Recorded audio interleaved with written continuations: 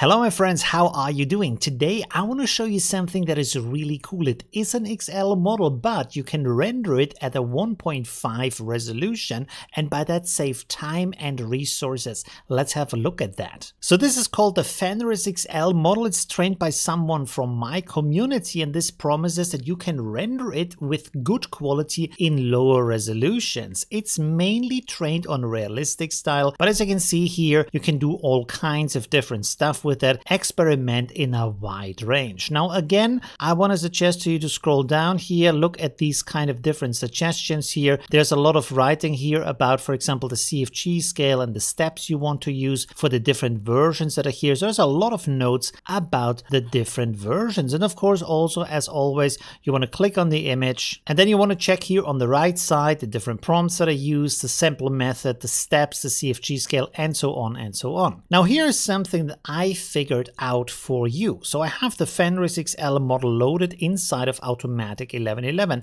I have the prompt and the negative prompt suggested on the FenrisXL page. I have turned off my high-res fix for now and set my resolution to 512 by 768. So this is an SD 1.5 resolution allowing me to render faster. Now in this first run through, what I'm doing is I set my batch count to 10. You can set it to whatever you want and I just render test images here on the right side. When I find an image, I use the seed down here. I set my batch count back to 1. I turn on the high-res fix and I upscale it by 2. You can experiment with different upscale models if you want to. In this case, I also have my clip skip on 2, which seems to work good with this model, but you can also render it with clip skip 1. Now here comes the cool hack that I want to show you. Pay attention to this. So because I'm using a high-res fix, it goes from 512 by 768 to 1024 by 1536, and that already gives me a pretty cool image, as you can see here. Very nice, pretty cool details. However, I want to have more quality than that. So what I'm doing is down here, I'm sending this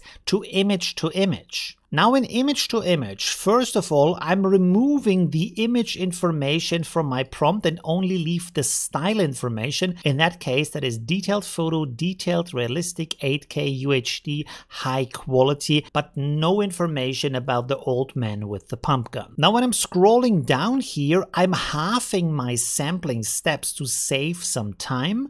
And then I also scroll down here to the script and turn on the SD upscaler. You might also use the Ultimate SD Upscaler extension if you want to. Again, down here you can use any kind of upscaler model you want to. I'm using 8x NMKD Super Scale model here and I scale up by a factor of 2. So this again is getting 2 times bigger on each side. So basically 4 times the resolution. Now this is the kind of image and quality I'm getting from that. And I think that we can agree that that is already pretty amazing. But of course, this wouldn't be my channel if I wouldn't have another trick up my sleeve. So check this out. Instead of using the FenrisXL model for upscaling, I'm switching the model over to the DreamShaper 8 model, which is a SD 1.5 model. And then in a second upscaling, I'm doing a second version. I'm instead using the realistic vision model for that. Now again, for a comparison, here is the FenrisXL upscale and it looks pretty cool, kind of nice, but here is the DreamShaper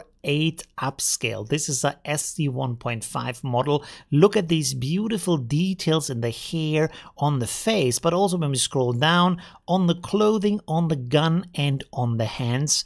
Pretty amazing. And here, my friends, we have the realistic vision upscale. Now this is amazing for the reason that this doesn't look super realistic. The reason for that is I'm using a very low denoise value of only 0.1, so it sticks to the original style, but it adds a lot of beautiful details here to the image, to the beard hair. Very, very nice. Now when we scroll down here, look at the skin and the details on the hand, on the fingernails, everything, but also here on the gun, on the metal, everything here looks just very, very amazing. And so with all of these tricks combined, you can save on a lot of resources, render it on an older graphics card. Of course, when you're doing this kind of upscaling, first with high-res upscaling 2 times, and then again with SD upscaling another 2 times, the resolution is going to be pretty high. And in my case, that meant that I'm rendering 25 tiles. Now with my fast graphics card, I only used 1 second per tile for the 1.5 model and 2 seconds per tile for the SDXL model, but still it was a very good result, and I had a super high resolution by using less resources at the same time. So this FenrisXL model could actually be a super nice entry point for you by using low resolutions, using older hardware, and still getting very nice results from that. Let me know in the comments what you think about that. Leave a like if you enjoyed this video, and thank you for watching. Bye! Oh, you're still here. So this is the end screen. There's other stuff you can watch like this or that. It's really cool. And yeah, I hope I see you soon. Leave a like if you haven't yet. And well, yeah.